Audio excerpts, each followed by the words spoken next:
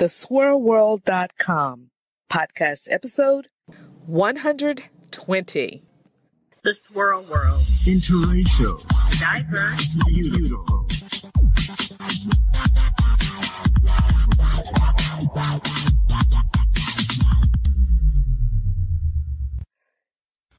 Today's shout out goes to speaking coach extraordinaire Amber Wright of talktoamber.com. Amber says that life is all about making connections and turning them into relationships. She believes these relationships come to life when you start having the right conversations. If you're ready to begin a speaking career or just want to become more confident in your public speaking abilities, then Amber is the person you need to contact. Visit her website at talktoamber.com. And now, on to today's show. Keep listening. Hello, Stacy-Ann. How are you today? I'm good. Thanks so much for having me, Adrienne. How are you? I'm doing well. Listen, you're going to be new to some of our listeners, so give us a little bit about yourself. Okay. Well, my name is Stacy-Ann Gooden. I'm originally from Jamaica. I came here when I was very young. So I grew up here in the States. I am a meteorologist and a blogger, writer, if you will, here in New York City. But I'm also a wife and mom. A lot of people know me from the TV world because I've been in the industry for, I don't know, it's like been over 15 years now, I think. Oh my gosh, but who's counting, right? That's right. Yeah, right.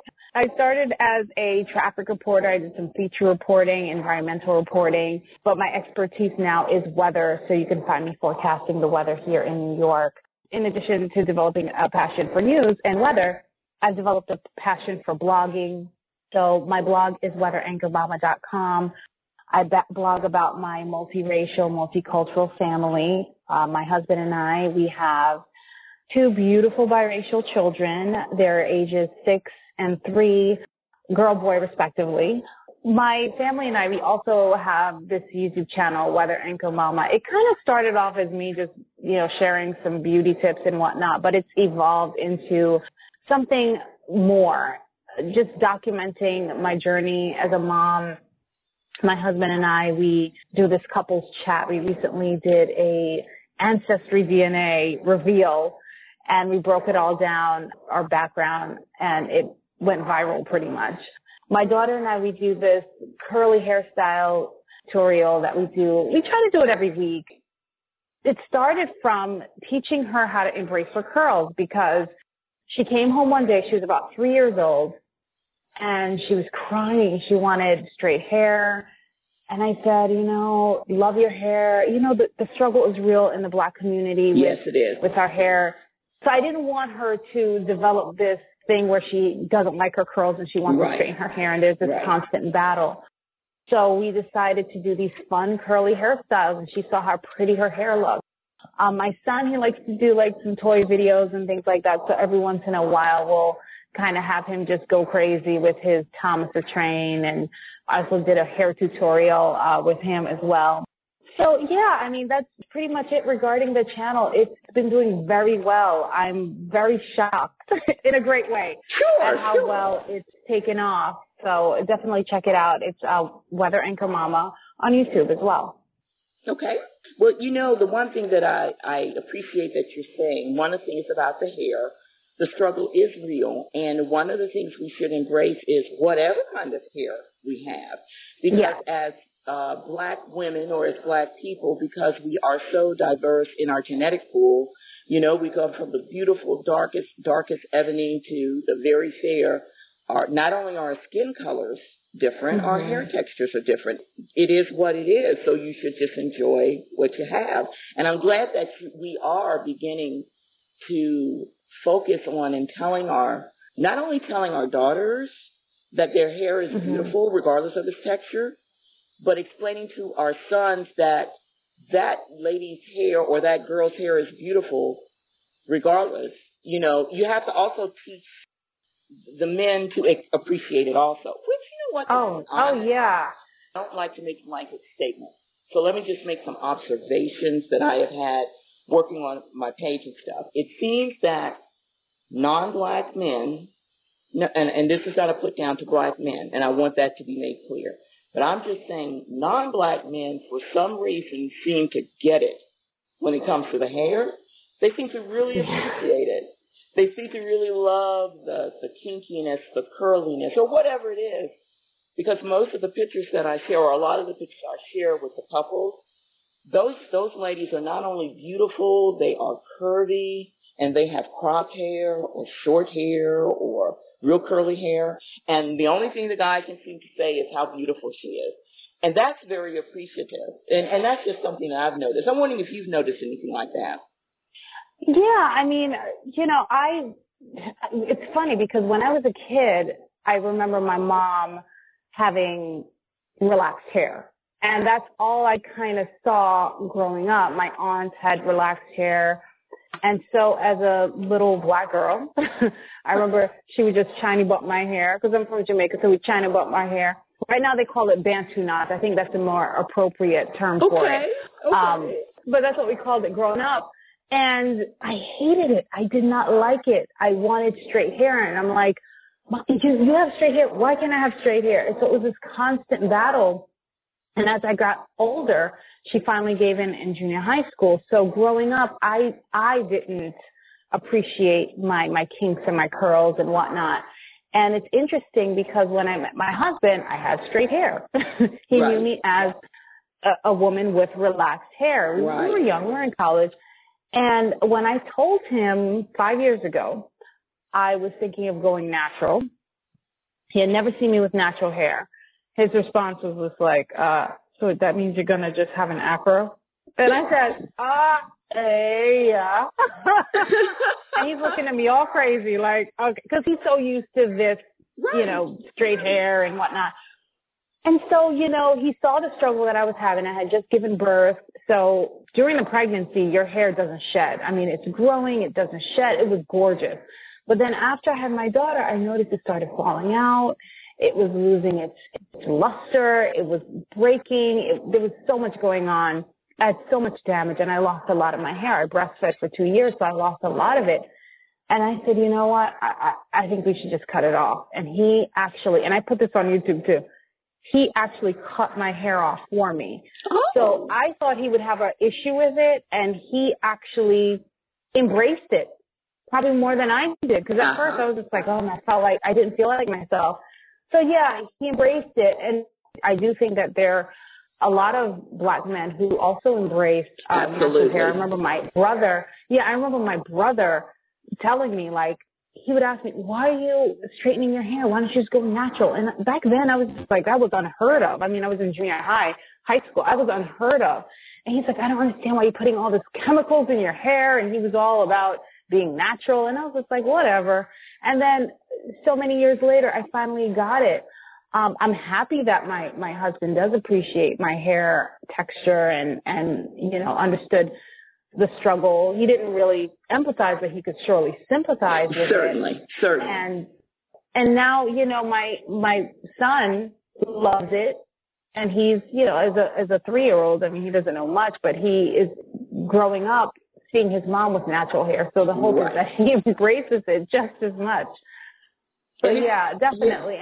And you're right. I do see a lot of that. I do see a lot of black women now with their natural hair and the guys that they're with, and they embrace it too. And I think that's just great. And I do. And I like what you said about your son. He's just one of the things you're teaching him. So as he grows and he starts to look for someone he wants to be with or something, he won't be at least judging it by, your hair doesn't look like what I'm used to. What he's probably going to see is all kinds of styles, all kinds of hair texture. And he'll probably, because hopefully none of us are too shallow, he will be focusing on her as a person. And the hair brings a little extra because, I always tell people, I said, yes, we are not about the shallow, but let's face it, we consider ourselves maybe not beauty queens, but we consider ourselves decent, nice looking, and then we'd like to have someone nice looking also. So I love what you're teaching him. So Stacy-Ann, I know that you are a busy lady, and again, I want to thank you for taking time out to talk to the Swirl World podcast today in this particular series. But do you have anything special going on that you want to tell us about and something that we can all get on board with? Well, I mean, aside from blogging and really, I try to really focus my blog about empowering women, empowering moms, dads, and how we raise our children. But I'm also working on a e-course because I've been approached by people in my industry, bloggers or aspiring bloggers on how to grow their business. And I've been able to put together an e-course where I inform people on how to grow their brand. It's free. I mean, it's something that I'm totally giving away. I'm offering it on my site right now where people can just sign up for the newsletter. And it's about maybe 4 or 5 videos. I'm not sure. I lost count. Okay. And I'm just basically sharing tips on how to grow your social media following, particularly Twitter, because I struggled with that. I had no idea what I was doing on Twitter. Right. And I just implemented these strategies that has helped my Twitter following grow.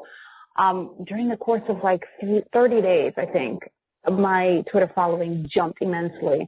And I guess people assume that, oh, you're on TV, you should have millions and millions of followers, and that's not necessarily the case because there's a strategy behind it.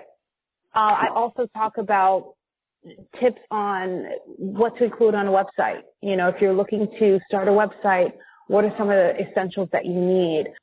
So I'm hoping that people will sign up for it, and you know, there's a lot that I cover, and I think it's a great thing that you can benefit from. Well, you know, since it is free, let me delve a little deeper. Could you give us or give our nation an example? Just pull one that you feel is most effective of what they would find on your blog page in regards to helping them to grow, say, their Twitter feed. Could you give us at least an example of one tip? Well, I mean, one of the things that people don't realize that they can do is take advantage of marketing tools. There's so many different kinds out there. So I kind of go over each of them and talk a little bit about the benefits of each.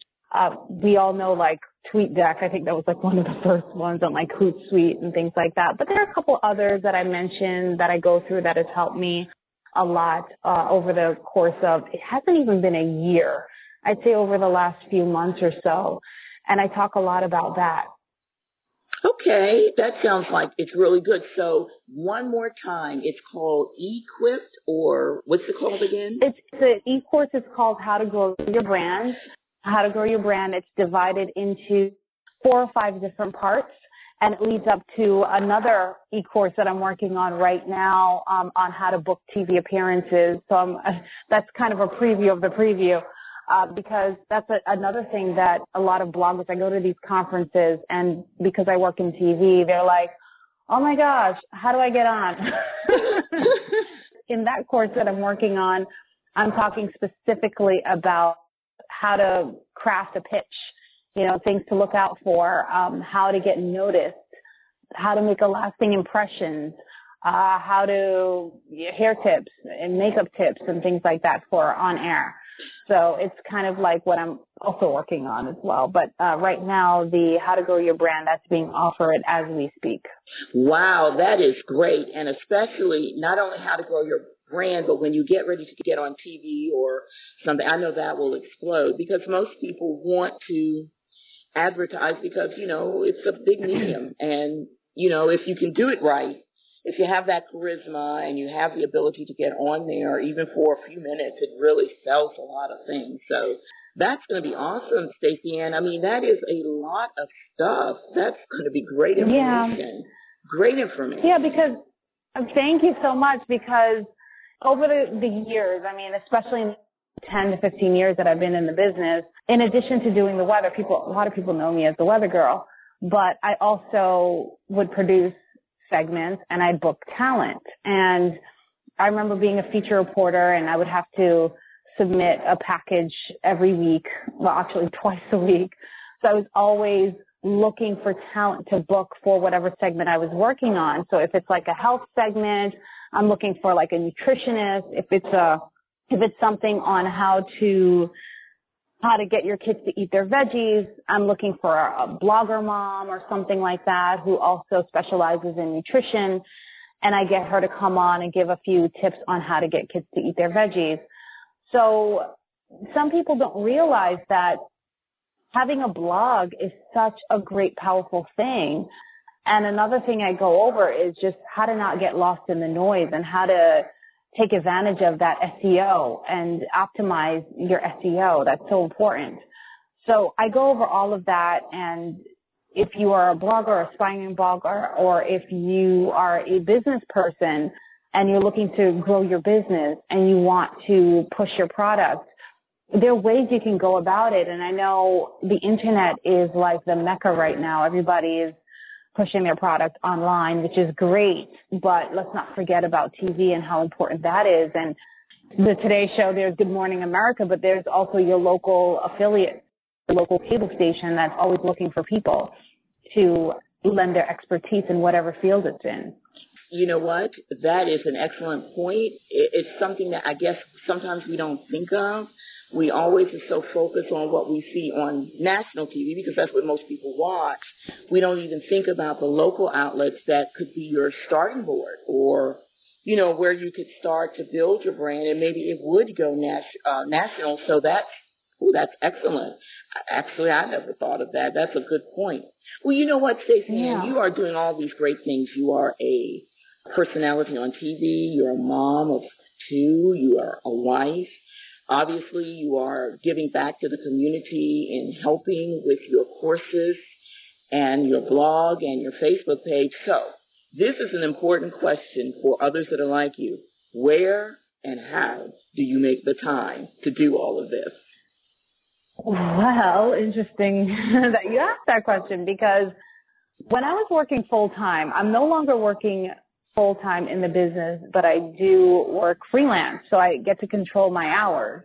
Now it's a real busy time, so I get called in a lot to work, but in between, I just hash out that time to myself. A lot of it happens when the kids are in school, like now, and I have the day off, or when everybody's asleep. I'm up at like midnight, 1, 2 a.m., and I get things done. And that's probably the easiest because the house is so quiet. Right. So I kind of manage my time that way. But the good thing is, being that I'm not working a 45-hour week anymore, I do have the time. And then if I am working, if I have a lunch break and I want to get something done really quickly, I can. And going back to those marketing tools that I talk about in the course, that has been my saving grace. Okay. It has. Okay. And because it just helps me so much. So it helps me manage my time. It helps me automate a lot of things. And it's been working. Well, that's great. All about time management. That's great because you're using the products that you are telling people, you know, because it's nothing worse than someone telling you to do something and then they don't do it themselves. So yeah, that's great. Plus, you are a time manager, and there was another young lady that we did a podcast with, an excellent IT person, and she essentially said the same thing. She had to block off time where she would just work because now for her it was a business in the sense that she was actually charging fees. So she had to make sure that she had business blocks of time. So she just figured out how to work it out. But the theme between both of you is time management. You had to determine how you were going to manage your time in order to get these things done. And obviously you're doing well. Well, Stacy-Ann, one more time for the listeners of our podcast, tell us where we can reach you and find you, about the courses that you're offering, your YouTube channel, Facebook page, and blog. Give us all of that one more time. All right. Well, I am at weatheranchormama.com, and I'm dubbing it my Weather Anchor Mama Academy. My e-course is how to grow your brand. That's being offered right now, and it's leading up to my how to get booked for TV appearances later on. And you can also find that on my blog, weatheranchormama.com. I'm also on Facebook, Weather Anchor Mama. You can also reach me on Instagram under the same name. as well as my YouTube channel under the same name, Weather Anchor Mama, and Twitter, Weather Anchor Ma. I couldn't fit I couldn't put Mama, so it's like Ma. That's okay, so got you. Definitely follow me. And if you have any questions, I'm always there to help in any which way I can. I do some consulting as well. So definitely, I want to thank you for this opportunity. I love what you guys are doing because it definitely lends expertise and bringing out the beauty in Black women. I think sometimes we get, I don't want to say overlooked. Yeah, we get overlooked. Yeah, you can say it. You can get overlooked. It's true. It's true. Yeah, it's even tough in my business. And so I try to focus a lot about that as well through blogging and just through my social media. So I want to thank you and definitely appreciate what you're giving out to the audience because I think it's definitely needed, especially at a time like now. Absolutely. And thank you so much. We appreciate the compliment and we appreciate your time. So thanks so much, Stacy-Ann. Now, you have to tell our listeners goodbye. Okay, bye. Thank you so much for having me, and I hope to see you guys soon. I hope to connect with you on social media. All right. Thanks for listening. Make sure to like The Swirl World on Facebook and subscribe to the blog at theswirlworld.com. Head on over to iTunes and subscribe to the podcast or listen directly from our Facebook page. We can also be heard on SoundCloud and Stitcher Radio. The Swirl World. Interracial. Diverse. Beautiful.